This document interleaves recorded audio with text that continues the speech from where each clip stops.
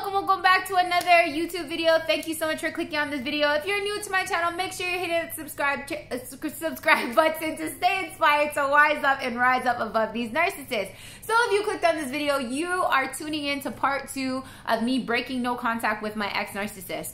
Part 2 is I want to share with you guys how did I feel a couple days after when I broke no contact with my narcissist.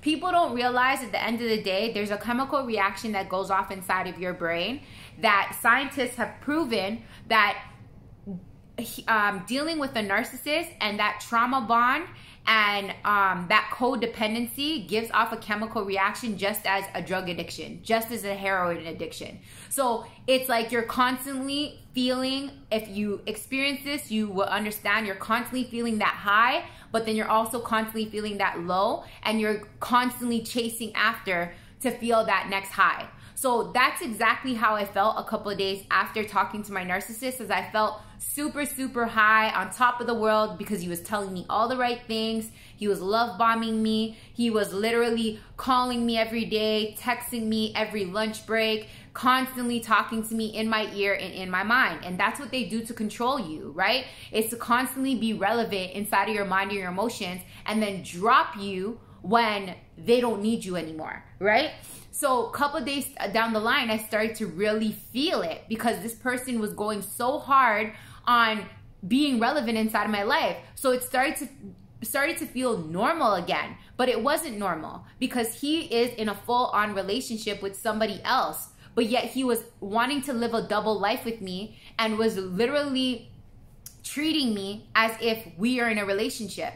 And I started to realize what is going on, right? I started to see, right, and come down to my senses what this person was trying to do, right? And I started to say to myself, this doesn't feel good. It doesn't feel right. Because at the end of the day, it's like this person wants their cake and eat it too and use me. I started to feel devalued. I started to feel like shit. I started to be constantly in my head thinking about him being with his new supply, and then him wanting to use me, and how he's treating her better, and how he's doing this for her, and I'm over here and he just wants to use me whenever he feels like it. And then I started to feel like, you know, I'm nothing, I'm not worthy of love, and I wish I had love, I wish I had him in my life.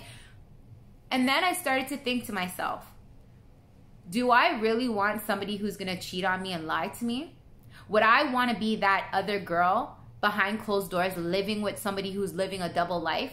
You know? And I started to say to myself, what am I doing? She deserves better. I deserve better. Why am I allowing this? But it's like that addiction where you constantly just want to be loved. You constantly just want to be seen. You constantly just want this person to care for you, just like how they cared for you at the beginning of the relationship. And they show you all that, but their action speaks different.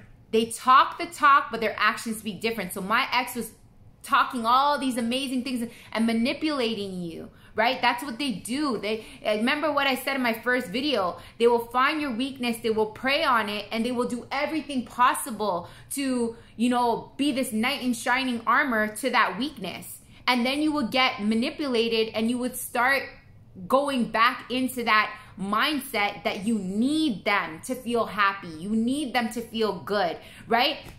So it was constant battle. I started to see a couple days down the line. I started to feel really high when I was talking to them. Then I would feel like shit, and all these thoughts would come in my head, you know, of me putting myself down when I'm not talking to him, right? And it was driving me crazy, to the point that some days I feel like I didn't want to be here no more. I was back to feeling anxiety. I was back to feeling depression.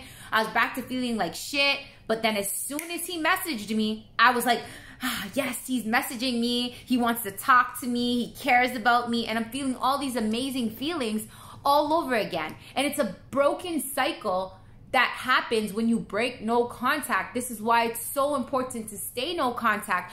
But trust me, I get it. When sometimes in your weakest moment, y'all, the enemy will come in and work through other people to distract you, because my life was going so amazing, y'all. And this is why I want you guys to understand too, like, when everything is energy. So when you start leveling up mentally and emotionally, and your energy is detaching from the narcissist, they will feel that energy. And that's when they would try the hardest to swoop back in. And the enemy will work through, you know, the narcissist to come and distract you, because God is trying to take you higher and God's taking you to, you know, bigger and better things. And then after that, boom, don't you notice that's when you're doing good in life? That's when your ex, even if it's not a narcissist, always tries to circle back around in, or all that, you know what I mean? Like, because it's energy. So I started to level up, and my ex-narcissist felt that, and then he swooped in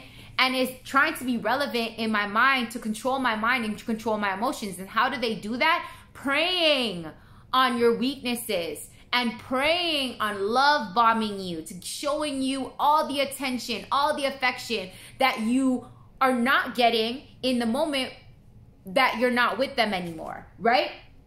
Even if they have somebody new.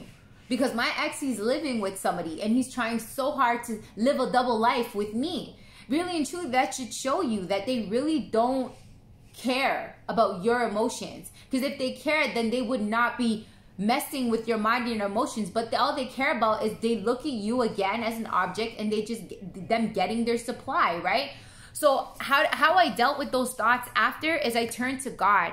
I turned to God and I said, I repent of my sins. Please help me to stand in the facts of knowing who this person is, what they're doing to me. And I started to, you know, remind myself that these thoughts and these feelings are not who I am. I'm a child of the Most High God, that God loves me, that I am love, I'm worthy of love, that this person is, you know, just kind of like an addiction, right? That keeps going off inside of my mind, wanting that high, but they're not my reality no more. They're my past. And that's the thing, is that when somebody walks out of your life, they're your past. They're no longer your present. They're no longer, you know, going to be your future. God takes people outside of your life for a reason. And it's only up to you to stand in the facts, to understand who they are, to move on and move forward and know who these people are. Because somebody will come inside of your life and keep abusing you and keep using you if you keep allowing it. And that's what I had to say to myself. At the end of the day, this is not love. This is not somebody who I want inside of my life to use me and abuse me, because that's what they're doing to the other person, right? And is that who I want to be? And I had to say to myself, and these are the, see, it's like changing your thoughts into positive thoughts instead of constantly focusing on the negative. Because we got to understand that just as much as the narcissist wants their ego to be stroked, let's admit it, we want our egos to be stroked too, because we want to be seen. We want to be loved on. We want to be cared for, right? And we're not thinking about anybody else in that moment. I'm not thinking about his new supply. I'm not thinking about him. I'm thinking about me. I'm thinking about how I want to be seen. I want to be loved. I want to be cared for. I want him to see me. So do you see what I'm trying to say? That allows you to look at your traumas that need to be healed as well, right? To work on those. And that's what it allowed me to do when I came up with all these thoughts, was to, you know, now look at these thoughts to say, where are areas inside of my mind and in my heart that needs healing, that needs loving on. So breaking no contact is not always a bad thing, you guys, because again, life doesn't happen to you, life happens for you. There's valuable lessons to learn on everything that you experience, right? So in part number 4, I'm going to share with you guys, how was I able to gain back my power? How was I able to gain back my strength, to come back to my senses and go back no contact from my ex-narcissist. So stay tuned, right, for part 3. I'll see you guys in part 3. Thank you so much for tuning in the video. If you enjoyed this video and you learned anything, or you like my story, please give me a thumbs up, and I'll see you guys again on another video.